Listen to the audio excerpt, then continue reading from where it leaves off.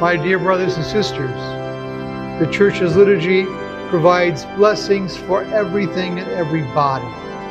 And so, we have come here together to bless the Hazel Wright organ, renovated so that the celebration of the liturgy here at Christ's Cathedral may become more beautiful and solemn. The purpose of music in the liturgy is above all, before all else, to give glory to God and to lead us to holiness.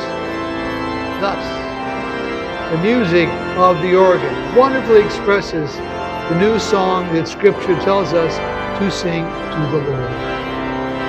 To sing this new song is to live rightly, to follow God's will eagerly and gladly, and by loving one another, to carry out the new commandment that Jesus gave us.